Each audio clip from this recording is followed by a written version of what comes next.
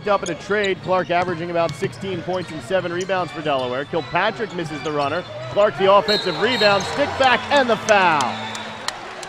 Tickets can be bought on Ticketmaster or at www.sevens.com. Clark from the left wing knocks down the three.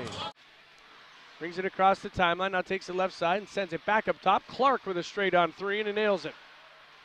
6 to shoot as he bounces it down to Thompson, posting up in the right block. Kicks it outside, a three-pointer from Clark. Oh, and he got the roll as it hit the rim, the board, and the rim and went in. Outside, they're 4 for 6 from long range. That's got them on top by 5.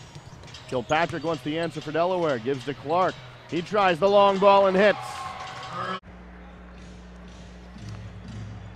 Earl Clark from downtown, the big man showing the range. He gets that to go, and both teams still shooting very well. From Russ Smith kicks it out to Clark. He sizes up a three and drills it.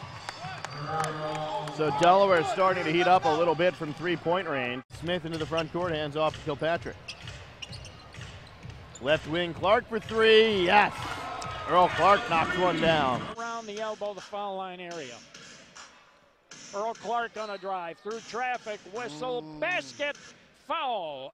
Won't even let me say the word comeback without punctuating it with a main three. Clark launches one to the other end and he hits. You see comebacks all the time. Wood, been on the bench for quite some time, but they weren't getting much done. Pump fake, drive, and slam for Earl Clark. Kevin Young searching for a lineup that'll give him the tone this morning. So far, they haven't been able to do that. Clark in the corner for three. Yes, sir. Delaware within 8.